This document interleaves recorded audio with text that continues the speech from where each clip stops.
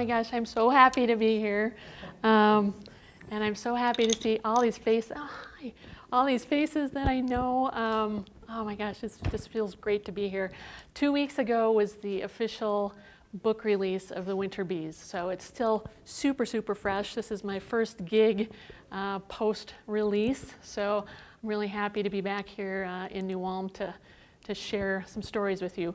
If you're from around the area, or actually, like we were just saying, from Minnesota, anywhere really, you will probably recognize some people in the stories, some places, ways of speaking, ways of interacting with one another. And well, I hope you do, because if you do, then I've done my job the right way. So yeah, what I'm going to do tonight is I'm going to read a few excerpts from different stories. The Winter Bees is a collection of 10 short stories that are intertwined. And by that, I mean that there are characters that recur in these stories. One character in particular, Anna Zins, is a bartender and a saloon owner. She shows up in, I think, 3 or 4 of the 10 stories. Setting kind of holds all these stories together. It's a fictionalized version of New Ulm. I figured this town is such a character in itself, you know, why mess with it? Just use it as it is and fictionalize it a little bit. And by fictionalizing, what I've done is sometimes if buildings or businesses weren't in existence at a certain time, and I can play with the timing. So, you know, maybe I need George's Ballroom to be there at, you know, in the 1910s. You know, it wasn't, but I can do that in fiction because it's not, I'm not beholden to the truth. That's the wonderful thing about fiction. You can just make it all up. So I will, I'll start out. I'll just read from the first story, which is called Last Call. And this was this is the oldest story in the collection. I wrote it 20 years ago. So this has been a long time coming, this book. But dreams do come true. It was published in Minnesota Monthly in 1998. And it kind of set the stage for the other 9 stories in here. So I'm just going to read that first.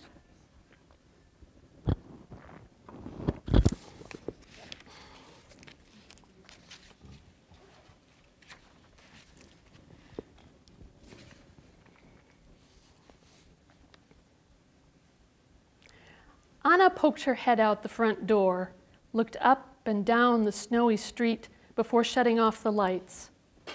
She locked the saloon, climbed the warped back stairs to her apartment 1 step at a time. He hadn't shown up tonight, even though yesterday he told her that he liked sauerkraut and pork meatloaf, and certainly he couldn't turn down a fundraiser for a good cause, especially if it meant cold beer, old-time music, and the chance to share some eats with a good-looking woman. Anna had been rubbing lotion into her elbows and forearms the first time he walked into the joint, a dead Saturday afternoon. He tipped his cap to her and smiled, settled onto the middle stool. "Grüß Gott," he said. "Got any Houndstein?" His double chin bounced when he spoke, like some unsupported breast. "Ja, natürlich," Anna said. She wiped her hands on her apron, pulled a bottle out of the cooler, and pried off the top. He rubbed his knuckles, kneaded them warm. "Scheiße, es ist kalt, nicht wahr? Cold, huh? Guys shouldn't be out in this weather." In her head, Anna quickly ticked through the possibilities.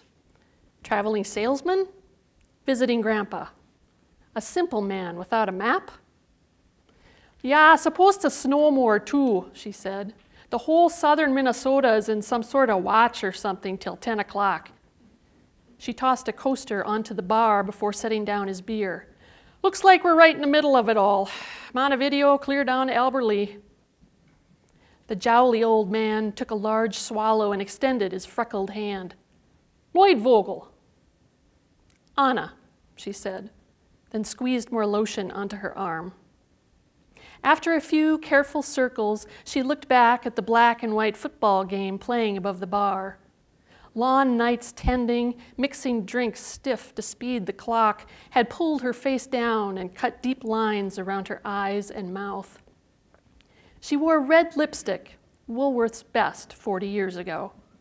The gray knot of hair atop her head stood firm, severe as a fist. At the commercial, she dug out a Kleenex from inside her rolled sleeve and blew her nose. She noticed Lloyd staring at her elbows, or her low breasts. She wasn't sure which. Anna tucked the tissue back up her sleeve. "I got psoriasis," she said. She wiped down the bar in front of Lloyd, talked to the wood. "And so I sent for this special lotion off the TV. Supposed to make it go away, but I don't think it's doing a damn thing." She set aside the rag and folded her arms, picked at the softened pink scabs. The cooler motor kicked in. "Say, were you a movie star?" Lloyd asked. His eyes narrowed. "'Cause I know I seen you before, many years ago." Anna shook her head. "You look like Betty Davis," he continued. "Like you should have your name in lights. You've got Hollywood lips." He brought his fingers to his mouth and blew Anna a kiss. She took a step back and scratched the underside of her arm, then looked up at the TV screen.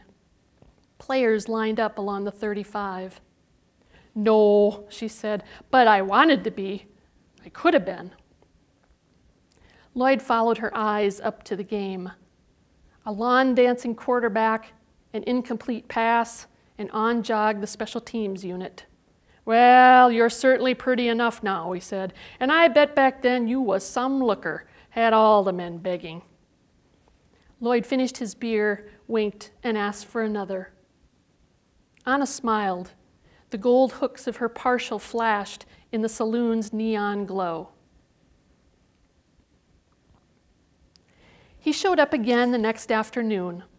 Anna shook a bucket of ice cubes into the bin behind the bar, plucked a few stray cubes off the floor mat, and dropped them into the sink.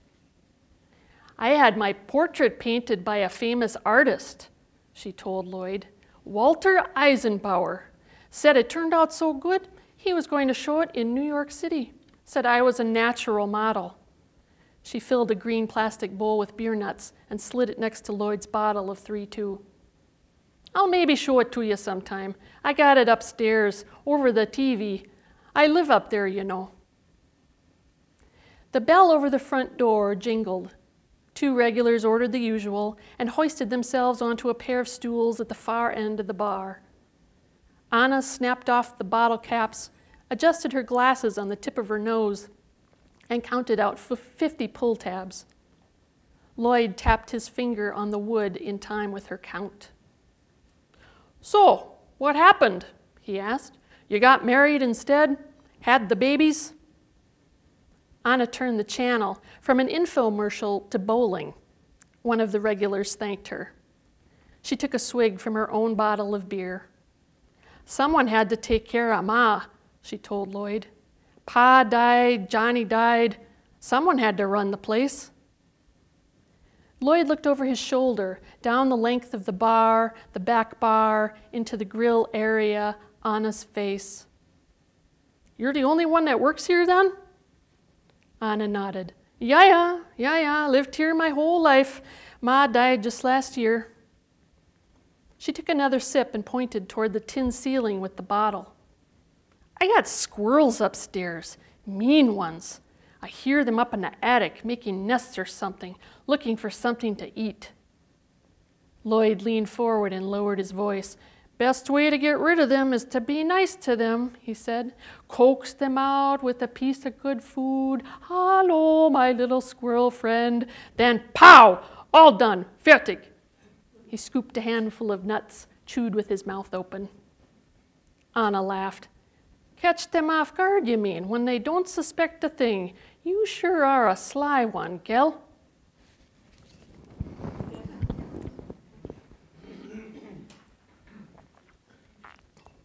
So a lot of my stories are set in Anna's saloon. And what I love about setting stories in a bar is that absolutely anybody can walk in. Absolutely anybody. And then you add a little booze into the mix, and people will say anything and do anything. And so there's just tons of possibilities when you're setting a story in a bar. So That's why a lot of mine are there. The characters that I have in my stories, there's a YA author named Chris Crutcher, and he was asked the question where he gets his characters from. And so I kind of borrowed his answer, and paraphrasing here, but he says that all of his characters are based on real people. You know, some part of a real person sparks this character, because he said he doesn't have the imagination to come up with a character completely from scratch. And that's exactly the way I feel as well. So what I like to do is if someone has a peculiar hobby, or maybe they have a certain look or a certain speech pattern, I will borrow that and mix all these pieces together to kind of create mosaics. So all of my characters have probably 6 different real people put into them. There's one character in particular in this collection who's very closely based on a real person, and that was my great aunt. And she did own a saloon. For those of you who are from New Ulm, she owned Kalz's Corner, which is actually just right across the street. So it feels really cool to be reading these stories just right across the street from the setting of so many of these. She's probably the character that's closest to a real person, but everyone else, you know, like I said, they're mosaics. And I'm sure there's a little piece of me in probably every character as well. So I'm going to read another excerpt. This is from a story called Schultz.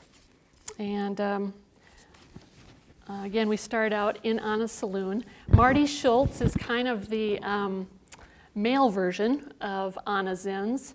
He also grew up in New Ulm and never left. He's kind of a handyman, jack of all trades kind of person. And he's always hanging out at Anna's saloon, and he also helps out as a maintenance man down at George's Ballroom. So this is from the beginning of Schultz.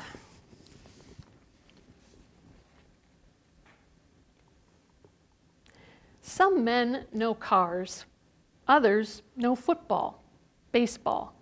What type of bait is sure to snag a pan-sized walleye? Marty Schultz knew fire. Even though he'd never been a fireman himself, he knew all the volunteers in town and who their folks had been, who was always first on a call, what equipment they used, how many elevators, barns, and trailers had been eaten by fire in Brown County over the past 12 months, and, of course, who torched them. He gleaned nuggets of information from his police scanner at home, or a few well-placed calls to retired firemen, and he delighted in sharing the news with the other old regulars at Anna's saloon. Say, Marty said, hoisting himself onto a red vinyl stool. Hear about Fisher's boy? Anna hooked a bottle of shells under the edge of the counter for him, snapped off the cap. Marty was always her first customer of the day, smart in his pressed blue Dickies. Anna shook her head and wiped her hands on her apron. Said another one? Mm-hmm. Lit his wife's car up like a bonfire last night. One of them Mazel Tov cocktails right through the window. Of course, they ain't got no proof yet that it's him. Marty took a swallow. Think she's getting more than ground beef and brats from City Meats, if you know what I mean. Figures that butcher, George Roeger's kid Brian, is slipping her the sausage special. Anna turned the volume down on the TV and up on the radio. Mid-morning meant KNUJ's regional obituaries, followed by a 15-minute cooking show. Today's topic was holiday hot dishes. I'd like to make something special for the Christmas Eve party tomorrow, Anna said. I found a recipe for lime-flavored Knox blocks. I bet a guy could use a cookie cutter to cut them into Christmas trees instead of squares, something kind of different. Marty rustled through the morning papers and hummed. Anna grabbed a few lemons from a wire basket on the back bar. And it's Molotov, not Mazel Tov. Whatever, Marty mumbled. The saloon brightened as Anna sliced neat wedges and wheels for the garnish caddy. Yeah, I heard the sirens last night around, couldn't have been earlier than midnight, I guess. 1 o'clock? Me and you did the right thing, Anna, Marty said, scanning football stacks. Didn't get mixed up in that whole marriage business. Think of all the messes we saved ourselves from, boy, I tell you.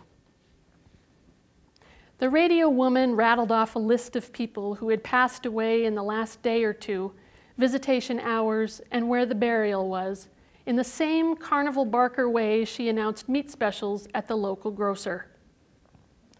Alphonse Bushard, 92, died last night at Loretta Hospital. He's survived by his wife, Mary, 10 grandchildren, and many great-grandchildren. Pick up a pound of ground chuck, 90 cents this week only at your neighborhood Red Owl store, the store for value. This weather, Anna began. Honest to God, it's killing people left and right. It's getting so a guy doesn't know who's dead and who you just haven't seen in a while. Just then, the radio burst into the Lichtensteiner polka, signaling the start of Adeline's Eats. The radio woman, Adeline Meyer, now finished with her list of the dead, barked her way through 3 holiday hot dish recipes. The polka looped continuously in the background. She sure knows how to get people's attention, Anna said. I'll give her that. We went to school together, you know, up at Trinity. She was our class valedictorian. 2 cans cream of mushroom soup and 2 cans peas. Anna tapped her pencil to the bouncy music and scribbled part of a recipe in between measures. She was a smart one, but kinda loose too.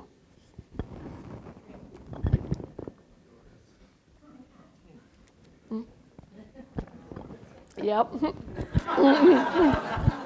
Like I said, you will recognize people if you're from around here. Yes. There you go. I'll jump ahead a little bit in the story. Like I said, Marty also is kind of a handyman at George's Ballroom. And so this is kind of just a little bit of a flashback going back to one of the reasons why George's Ballroom holds such a special place in Marty's heart. This was the first reason that he came to love the place.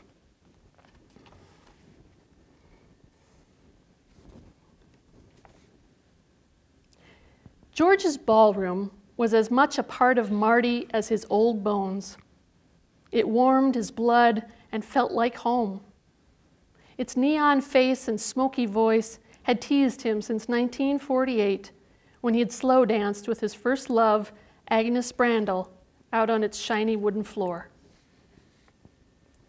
The Brandels had farmed a few miles outside town, out near Klossner, a blink of a village with a post office and grain elevator on one side of the road and a bar sticky with disappointment on the other. Brandel's place was a modest setup, a small coop of chickens, a few horses and cows, a couple dogs, cats, and a house stuffed to the beams with children. Marty had always felt a connection with Agnes, even though he'd been a townie himself.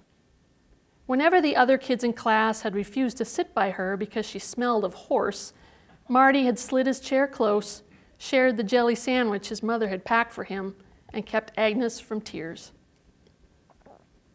The day he had asked her to the Valentine's Day dance at George's Ballroom, she had paled, her eyes wide and riled. He'd seen that look before on his uncle's cows, when the dogs danced too close around their legs. She stammered something about chores and having nothing nice enough to wear, and then bolted down the front steps of the school, leaving behind a trail of pencils and bread crust. Although he was only 14 years old and didn't know much of anything about girls, Marty understood that her answer was a firm no. But that night, as he sat along the edge of the dance floor with the other boys, staring across the abyss at the girls, chaperones swimming from side to side, trying desperately to bring the two groups together, in walked Agnes Brandel and her older brother, Frank. Marty would later claim that all the other children dissipated like steam when her curled red hair, pulled back by a blue bow, charged the air in the room. She wore a blue and white checkered cotton dress beneath her wool coat, knee-high boots with a narrow fur fringe, the pair she most likely wore only to Sunday church. Her brother swung her black shoes, their laces tied to one another by his little finger. Some of the girls snickered, whispered not so quietly about how old Agnes's dress was and how many times they'd seen her wear it. But Marty didn't see the frayed hem, faded color, or how her sleeves stopped short halfway between her wrists and elbows. To him, Agnes was an enchanting blue flame. She scanned the room, and Marty tried to catch her eye with a little wave. Frank chucked his sister lightly on the shoulder and then headed over to the bar. Marty could feel the panic rise from the soles of Agnes's feet, climb up her neck, flushing her cheeks and making her eyes water. He half walked, half ran over to her, afraid she'd bolt again if he didn't act quickly. "Hey," Marty said, "didn't think you was coming. Sure glad you did, though. You look real nice." Agnes didn't say anything, and the space between them grew thick. Marty scratched the back of his neck and cleared his throat once, then again. "Got a haircut a couple days ago, and it's already growing back itchy," he laughed. "Yours probably don't do that, though, huh? For girls, it's probably different." Agnes, who'd been staring at the middle of Marty's chest as he spoke, finally looked up into his face and bit her lower lip. Marty knew if she cried, it'd be all over, so he reached for her hands. "Hey, come on," he said just under his breath. "Tell you what, just stay for a little while. Just try it. And then if you still hate it and want to leave, I'll walk you out, okay?" "Okay," Agnes said. So they stood alongside each other for a long time, glasses of punch cupped in their hands, watching couples slowly venture out into the deep water, chaperones encouraging them in their wake. Eventually, Marty and Agnes were swept into the current themselves, and they danced, hesitant at first, but that space between them turning finally fluid and easy. They swayed and spun, hopped and kicked until the band folded its music, pulled its instruments apart, and tucked them back into their cases. Marty held Agnes's coat while she reached back and slid her arms into the sleeves, and Agnes, her eyes sharp and clear, smiled. Once outside, Agnes said she'd had a nice time after all, that she'd see him Monday at school. Marty wanted to bottle the frozen breath that puffed out between her lips with each word, save it for summer days when the sun burned and blistered. Frank, again carrying Agnes's shoes on his little finger, whistled his sister over to an idling truck parked across the street. Marty wanted to tell Agnes how he loved the smell of hay and horse in her hair and would watch out for her for the rest of her life if she'd let him. Instead, he blurted, "Want to go see the fire trucks?" "What?" Agnes asked. The fire trucks. My pa's a fireman. He's over at the station. Just thought if you ain't never been on a fire truck before, maybe you might wanna, I don't know, get on one tonight." Agnes hesitated. Frank whistled again. "But my brother's driving me home. Pa can drive you home. He wouldn't mind. Gloucester ain't that far." "Come on, Aggie, let's go," Frank yelled. Agnes wiped her mitten beneath her nose and sighed. "Oh, just a minute," she said, and then ran across the street. Her arms swung back and forth in large arcs as she ran, and Marty believed that she actually took flight, lifted off the ground, her red curls suspended in the air. He didn't hold her hand as they walked the 2 blocks to the fire station. Something inside him warned that he might spoil everything if he pushed his luck, so he was content to walk alongside, occasionally bumping shoulders. He smiled as she stepped up on the running board of pumper number 1 and then sat tall in the driver's seat while he imitated a siren wail. He laughed as she squealed her way down the pole from the sleeping quarters upstairs, her knuckles white and a bright spark in her eyes. And he felt a small fire warm his heart when she cocked the metal helmet on her head and turned to look at herself in the mirror, the name Schultz in yellow letters painted on the back of her crown.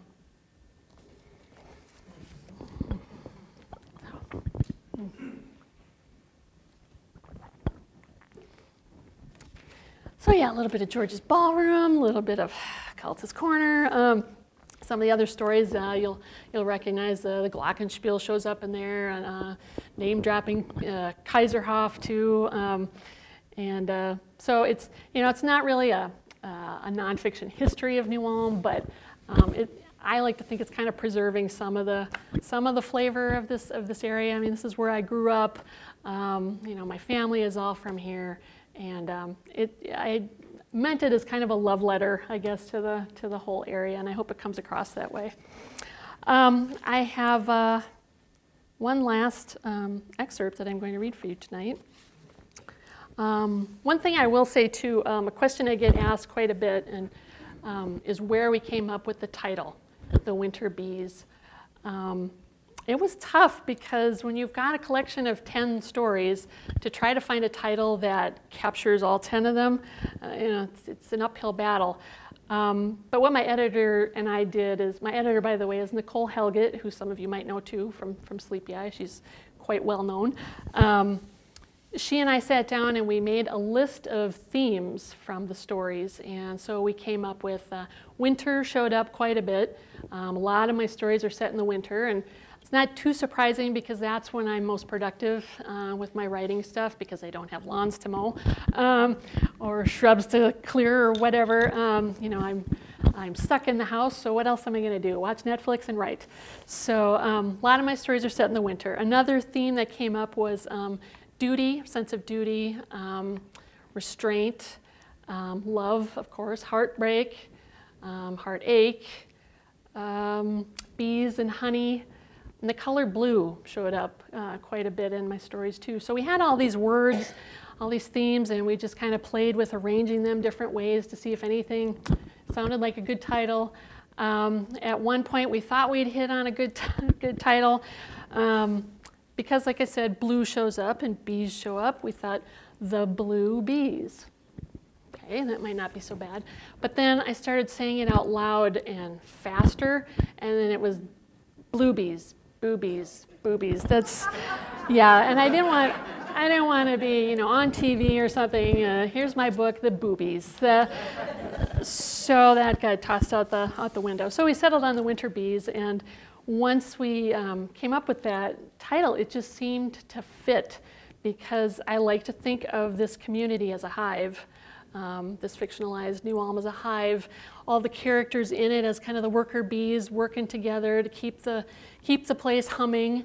And with all of these characters, there's a great sense of duty. These are hardworking, blue-collar folks who put the good of the community before themselves. These aren't flashy people, characters. They don't expect anything. They just do the work that needs to be done to keep the machine humming. And so once we had that title, it's like, yep, that's the title. So that's where that comes from. And there are actually bees called winter bees. I'm not a big bee expert by any means, but apparently there are bees that have a special enzyme in them. And during the winter, if the hive starts running out of their food source, these bees can create food and then feed the other bees. So they kind of give themselves over to the hive, for the good of the community. So I need to look into that a little bit more because I think that's fascinating. All right, one last excerpt. And this is from a story called The Humming Bee. Seemed like a good one to end on. And I'm just going to start right from the beginning. The first paragraph in this story is italicized, just to kind of set it apart. I mean, you don't know that when I'm speaking, but on the page it's italicized as a little bit of an introduction, I guess.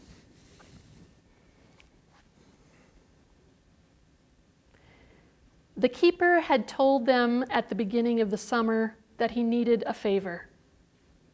He had a friend who was sick inside, tired through her bones.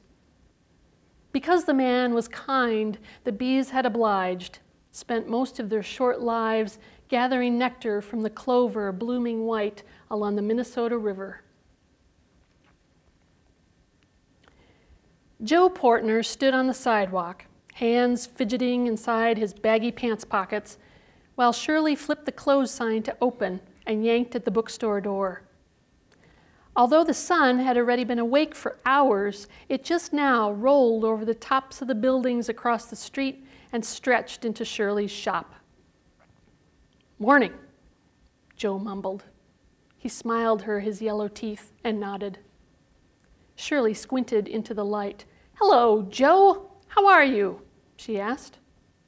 "Good, good. Got paid yesterday, so I got to take a look at those books I got on hold. A lot of them. I'm sure there's a lot of them." He shuffled in, followed Shirley to the counter through a maze of tightly spaced bookcases and jutting display tables. The hardwood floor groaned with each step they took. Shirley lifted a stack of books from beneath the counter, a rubber band tight around the pile. "I don't know, Joe," she said, raising her eyebrows. "I think I'm going to have to start charging you a hold fee pretty soon. What do you think of that?" Joe grinned. "Oh, I'm going to buy them. Just a couple today, though." He touched the spines lightly with his index finger as if he were afraid of breaking them open, the pages spilling out like milkweed seeds. "This one here for sure this one. Probably this one too for sure." His lips twitched. "Washed my hands today. This morning I washed them before I came in here for sure." He held up his palms for Shirley to see, fingers splayed. 3 times a week, Joe wandered into the bookstore and spent hours carefully turning pages, mumbling to himself. Always books about bees, honeybees in particular. Joe worked down at the railroad, had for more than 40 years, a hard-working grunt who wore his body odor and the grease and oil of the engines like a second set of overalls. Shirley had called him on it once, mentioned that he might want to shower more often, that it'd be healthier for him and a bit easier on her nose. But sometimes he forgot. And on those days, Shirley just leaned back a little farther and kept him close to the open door. "How much for this one and this one? These two, how much?" Shirley adjusted her bifocals, figured in her head, and gave Joe a number, $36 plus tax. The time was only shortly after 9 o'clock, but humidity already thickened the air. Shirley could feel the covers of the paperbacks arching, smell Joe ripening in the heat. He asked her when she'd be getting in some beekeeping magazines, and she gave him her usual answer, "Well, we'll see what we can do, Joe." He asked every time he came in, and Shirley didn't know whether he forgot during those days between visits, or whether he believed that on one special day she'd say, "Just got this month's issue in today, Joe, and it's a fat one." Most likely he asked because it was part of the routine. Shirley had tried to get him to talk about himself over the years, not the bookstore Joe, but the railroad Joe, the frozen TV dinner Joe she imagined, who holed himself up in his one-room house in Goosetown, every wall and level surface covered in books. But he never strayed from protocol. Rumors said Joe was one of the richest men in town. Adopted by late-in-life parents Delmar and Catherine Portner, young Joe supposedly received a fine settlement after the car crash that killed them both. That, in addition to the pay he earned at the railroad, and the money folks said the Portners had squirreled away early, knowing the challenges their beloved but slow son would face once they were gone, had set Joe well. "I'll get those other ones next week," Joe said. "If you could just hold them, could you just hold them for me? I'll get those next week for sure." He nodded and held his hand up in goodbye. Shirley put the remaining stack beneath the counter and gathered up an armful of magazines to shelve. Joe's smell lingered like a party guest who had overstayed his welcome, and Shirley did her best to sigh and yawn and convince it to leave, all without much effect. She crouched by the magazine rack, pulled last month's issues, and tucked the new glossy covers in. 15 ways to tell him it's over. Are your breasts as healthy as they could be? Why happiness may lie in your man's shoe size. Shirley clucked her tongue and turned to page 76. Happiness in the size of a man's foot, she thought. Her mother had always told her to watch for the size of a man's nose. The bigger the nose, her mother had said, the bigger the schwanz. Shirley's late husband, Art, had had a strong Roman nose, and Shirley had had no complaints. They'd met in 1960 in Shirley's hometown of Mankato, 30 miles south of New Ulm, both freshmen at Mankato State College. Shirley caught Art Reichman's eye as she crossed the campus square in her starched nurse's cap. Art snagged her heart and won her hand in marriage with his poetry. Although she never finished her degree, the sight of others' blood often made her nauseous, Art did. And after accepting a teaching job at New Ulm's public high school, he and his bride moved next door to his parents. The bookstore, a shared dream of Shirley and Art's, came later, when the children did not. Funny, though she couldn't hear Art's voice anymore, she still heard the odd sounds he had made deep in dreams, his sigh after each sip of morning coffee. He hadn't really gone anywhere, she told herself, so it never was about missing him. The store was full of covers he had touched, pages he had breathed in, words he had rolled over and under his tongue like candy. The house, too, felt full. Sound construction had kept Art from stealing out around drafty sills and rotting door jambs. Each night, Shirley still felt her husband's arms around her in bed, but she couldn't touch him back. And sometimes in those quiet spaces before sleep, when her body finally yielded under the weight of arthritis and the long hours of light, that loss hurt her most of all. People truly will believe anything, Shirley said out loud, shaking her head. Her knees cracked as she stood up. The sound of her joints didn't frighten her, but the fast-moving blackness racing inward from the outer edges of her eyes did. The bookshelves, racks, and tables rapidly spun down a drain, and before she could throw out a hand to steady herself, before the words, "I'm going to faint," could jump off her lips, Shirley's store vanished into black without so much as a gurgle. Thank you.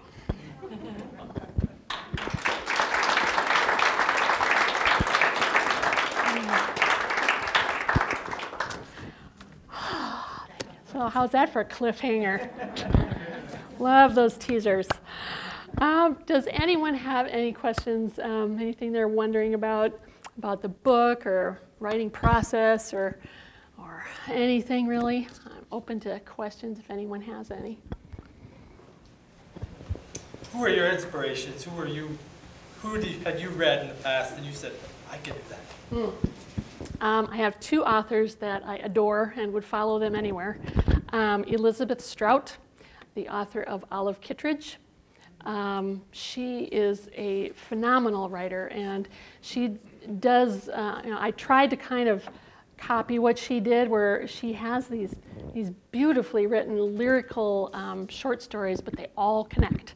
And that's kind of what I was going for with this. She does it better than I do, but that's kind of what I was going for, was that interconnectedness. So Elizabeth Strout is a wonder. And the other top author for me is Kent Harif. And he wrote Plain Song, Eventide, and just a beautiful Our Souls at Night, which is just a little novella. It's deceptively simple writing, his stuff. You know, it's different than Elizabeth, who's got very poetic, lyrical language with lots of figurative language. But Kent just has this spare way of telling a story that just, I mean, there's so much more behind it than what you're actually seeing on the page. So those two are my favorites. Yeah. Anything else? How difficult is it to get published? Well, this was a 20-year labor of love. You know, number one, it took me a long time to come up with the collection in the first place. I mean, I haven't been shopping this for 20 years, but I've got a full-time editing job over in Mankato. I've worked as a children's book editor at Capstone for the last 14 years, and before that at the Creative Company. And the nature of that job, I mean, it requires so much creativity at work. I'm writing, I'm rewriting, I'm writing catalog copy, I'm doing metadata. And so by the time I get home, my creative juice is gone, and it's like sit on the couch, Netflix. So my writing gets kind of pushed off to holidays, maybe weekends, or sometimes I'll just take vacation and go on a retreat down to Red Wing. There's a place down there called the Anderson Center that I adore. And so when you've only got those little chunks of time to write, it takes a hell of a long time to come up with 10 stories. Once I had all 10, I started shopping it around probably about, I want to say 3-4 years ago. That's when I first started shopping it around. And last spring, a new press in Mankato, Minneopa Valley Press, came into existence. It's Brian and Deborah Fors and Nicole Helgett. The three of them went in and created this company. And they were looking for lyrical writing about rural Minnesota. Well, there you go.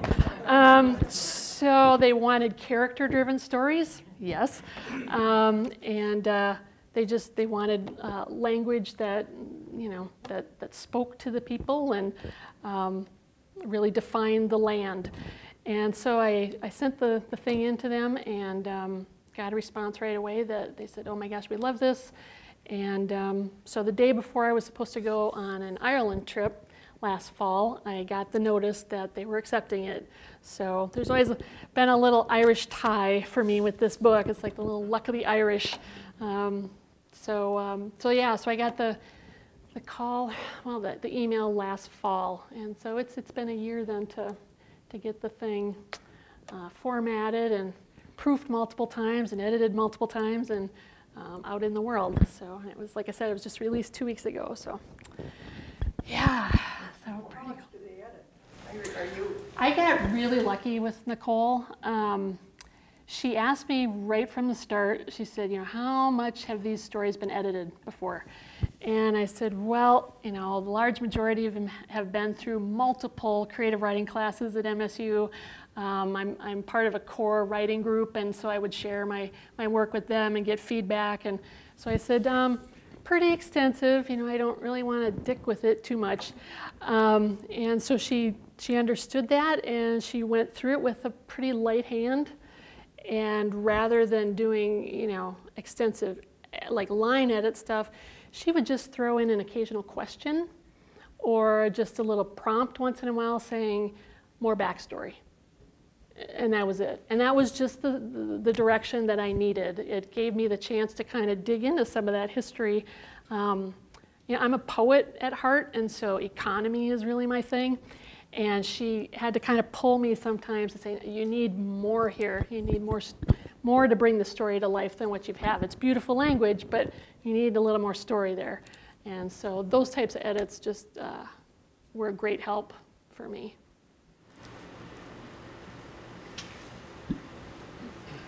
Anything else? I got one. Yes. Was it difficult to go from the children's book to this book?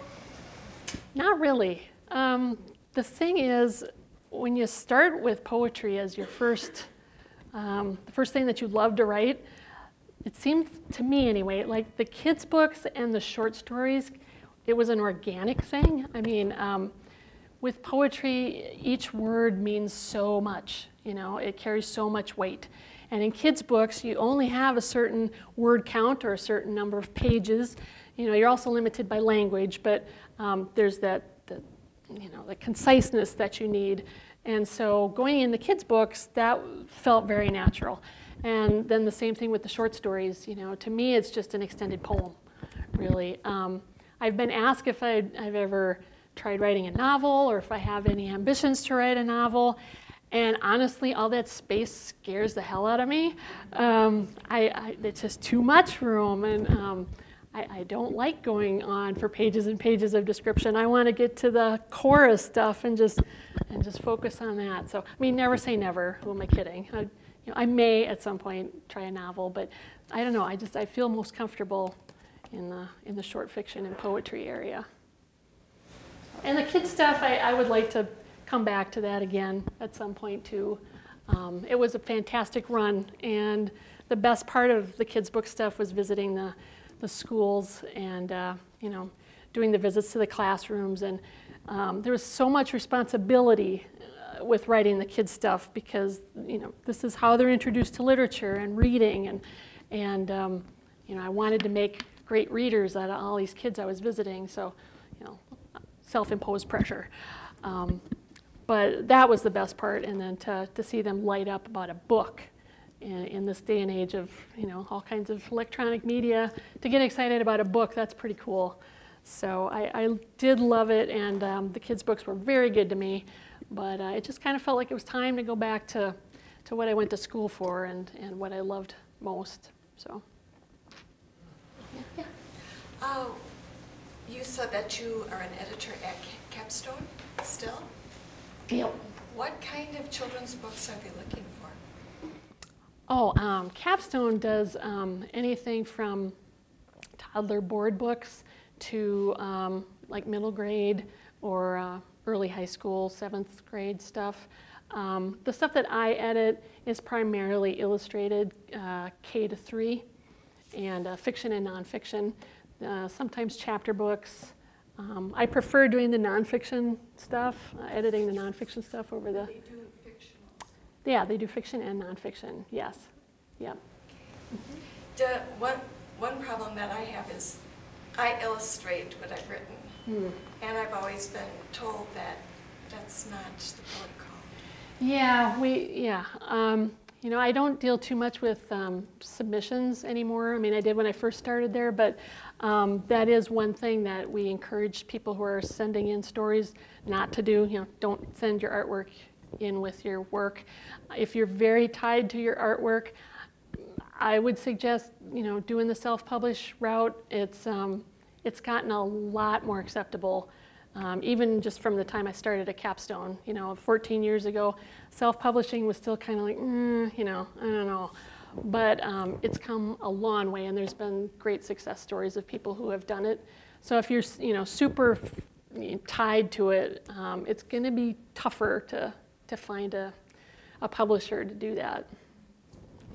So who would you get a hold of at Capstone?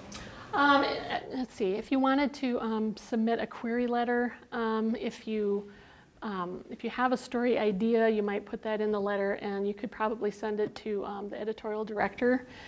His name is Nick Healy, Healy.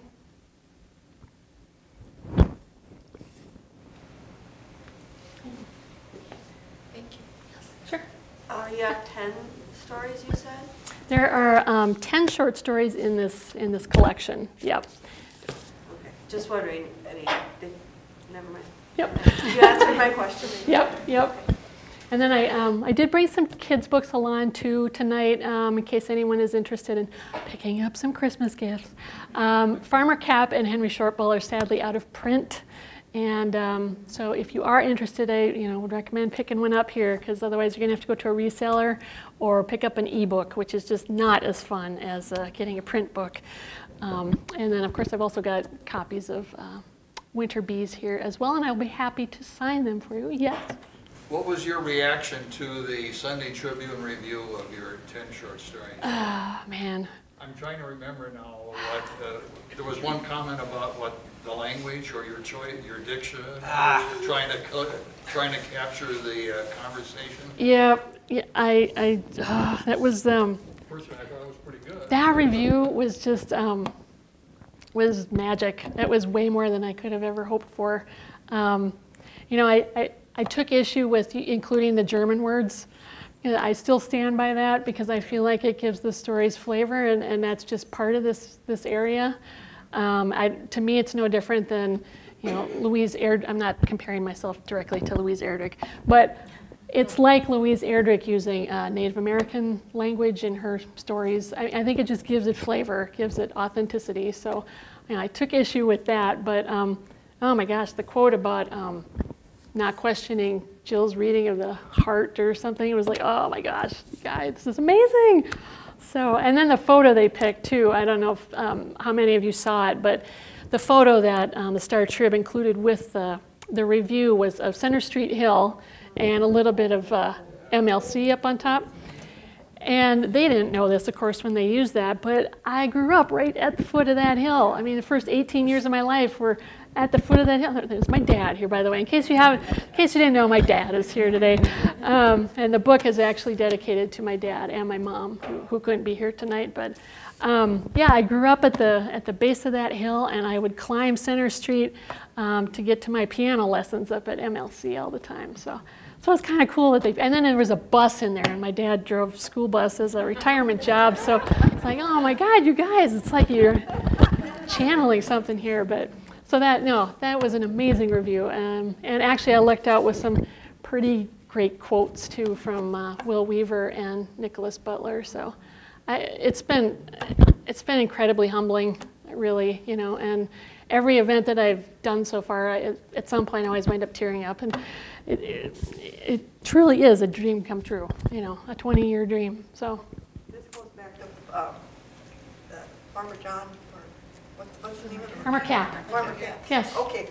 How did you find an illustrator for that? That's based on Whoopi John Wilford, right? So did you just write the text and someone else find the illustrator for you? So, Or how did you do that? yep, so I lucked out quite a bit with my kids' books. I mean, my journey is not typical. I was actually editing at Capstone when I wrote the book, and so I had a little bit of input into how the illustrations were going to look. Our design department they have the final say, and they deal with freelance agencies here in the States, and a lot of them are overseas actually. And so when they get stories in, they're the ones that kind of go through it and go, this style would work really good with this story, blah, blah, blah. And then there's collaboration with the editor or whatever. So I had a little bit of an in that way. So when they showed it to me and they said, what do you think of this illustrator? I'm like, yeah, that's the one. And I was able to kind of funnel him some pictures of Whoopi John and Redwood Falls, and kind of give him some direction that way. But most of the time, yeah, as a writer, you don't really have much say in what illustrator a company picks for you.